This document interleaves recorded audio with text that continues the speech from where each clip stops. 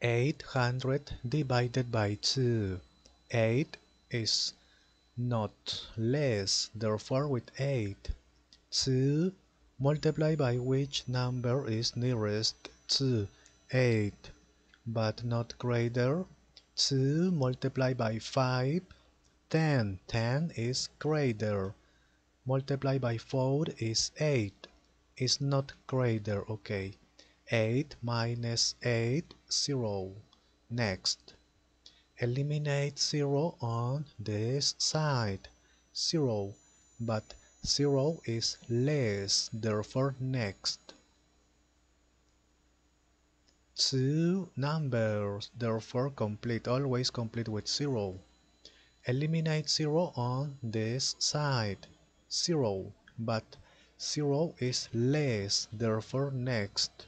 That is not number, therefore finish it.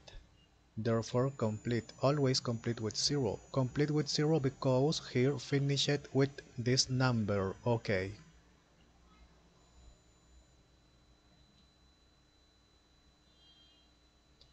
$800 divided by 2 is 400, okay.